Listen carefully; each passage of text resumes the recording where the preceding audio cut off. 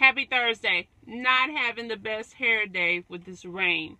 But thanks for logging into 2 Minutes or Less with Travis. I just left one of my accounts and I met a class of 1990, I guess, kind of classmate, Chris Scarborough's wife, Nikki Scarborough. And so Nikki didn't know me or anything, so we're chit-chatting and talking and blah this, blah that. And so we talked about the 2 Minutes or Less with Travis. She gave me a topic. So I'm going to share the topic that she gave me with you. She said, we were discussing something that I won't go into details about, but it was about advice and who do you take advice from. And I know my friend Tootie, not Tootie Martin, Tootie Leach, Latanya Leach, a lot of you know her as.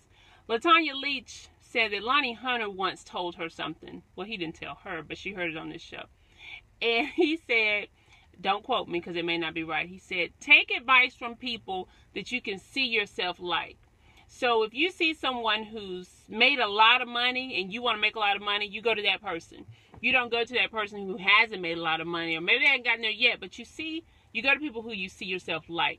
Anyway, we were also talking about seniors and listen to wisdom of old people. Everybody now goes to their professional. The doctor said I shouldn't fly at 6 months, or I should.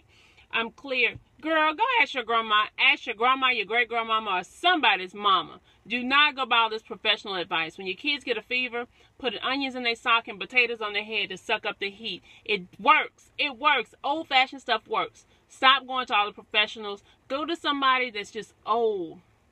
They've experienced life. All right? Get your wisdom from the people with the wisdom. All right? Not everything from a book. Books are good, but wisdom from seniors is better. Have a great one. Talk to you later. 2 Minutes or Less with Travis.